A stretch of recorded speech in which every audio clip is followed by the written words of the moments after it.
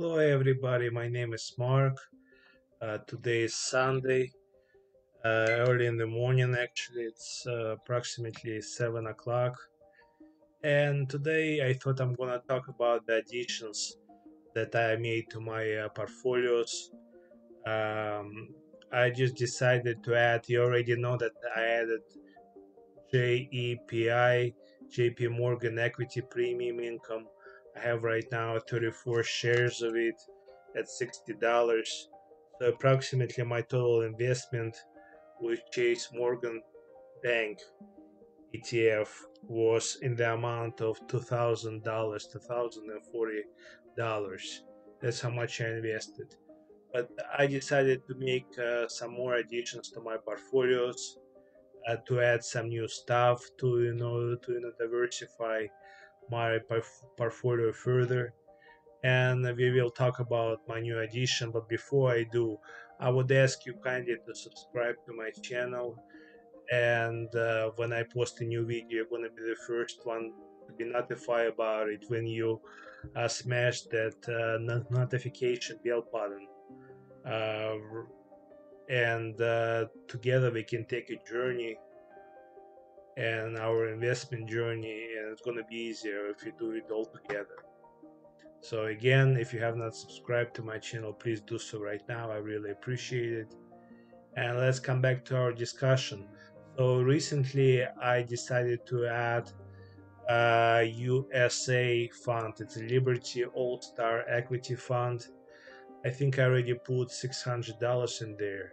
So right now, totally I have 80 shares of it, as you can see it on the screen. It's $7.95. So how much did I invest? I invested approximately $636, and tomorrow in the morning I will buy another $200 of USA fund shares. So what kind of fund is that? And let's just click here. It will take us to the dividendinvestor.com, and we look at the USA fund. It's a Liberty All-Star Equity Fund. This is gonna give us a dividend information. It says here projected 12-month dividend yield is 10.31%.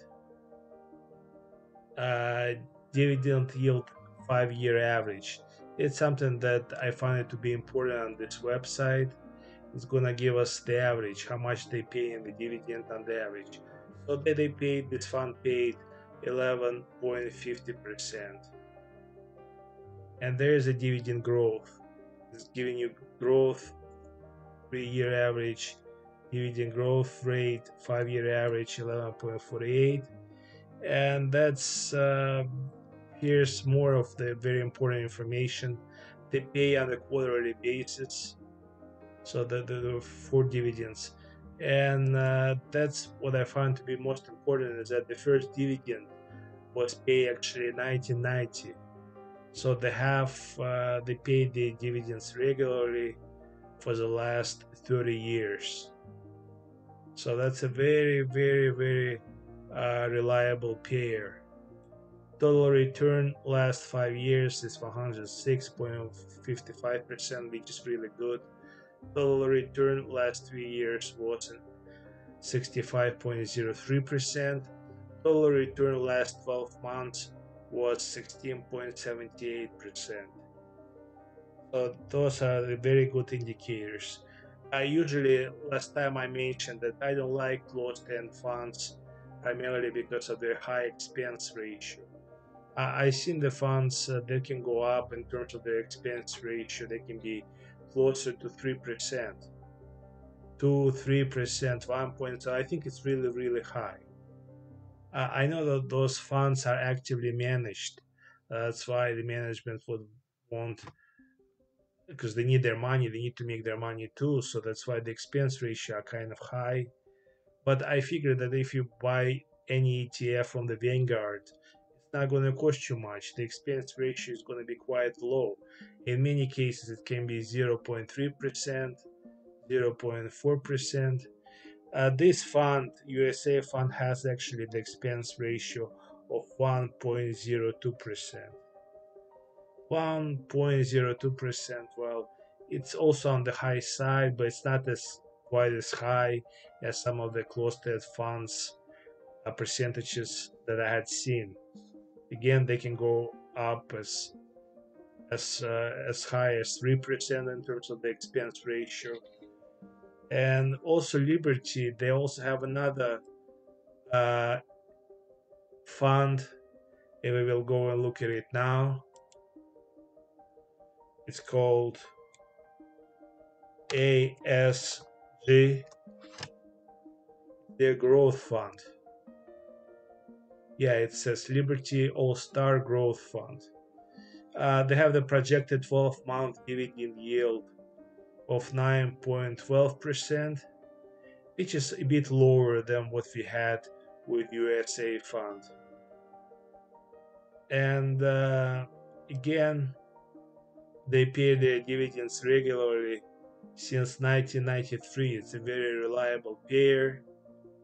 Dividend paid in the last 12 months, there were five. So I assume they pay on the quarterly basis, and the fifth dividend was just a special dividend payment that sometimes they make. And you look at the 3-year average and 5-year average return. 3-year average is 33.03%, the 5-year average 22.98%. Consecutive dividend increases, rate for 2 years, and those are very, very, very good funds. When you look at the total return last 5 years, it was 127.35%. Total return the last 3 years was 72.28%. Total return last 12 months was negative 5.32%. Why, you ask? It's because they invest a lot of and technology company stocks, and with the technology right now, we are experiencing a downfall, and that's why the total return last 12 months was a negative one. I think that their portfolio was 22 or 23% was devoted to technology stocks, technology companies, but they all are very good. So the expense ratio for this, for ASG Liberty All Star Growth Fund, is 1.11, and USA Fund is 1.02. So there is a difference. So that's why I decided to invest in USA Fund instead of investing in ASG Fund right now. But in the future, it might change, so I might just add ASG Fund to my portfolio right now. So USA Fund is going to be added. I expect to add more money to that tomorrow. Again, I'm adding $200. It's going to be closer to $1,000, but at least several $1,000 is going to be in that fund as well. The expense ratio, again, in my opinion, it's on the high side, but it's something that I can handle. It's 1.02%. Very reliable, in my opinion. Of course, you do your own due diligence and research, but in my opinion, it's a very reliable payer. It's been there for like almost 30 years. They pay their dividends, and it's something that I'm willing to invest in order to diversify my portfolio. And let's look at the upcoming dividends that I'm expecting right now to receive. Something that I like, this section of trackyourdividends.com that I like. Actually, this is not correct. For Stellas SCM Tinker symbol, I receive actually $10.90.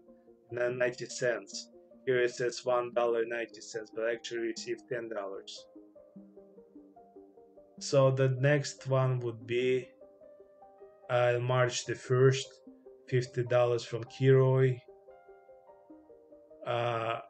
In April the 1st, April 12th, AGNC, it's a mortgage REIT.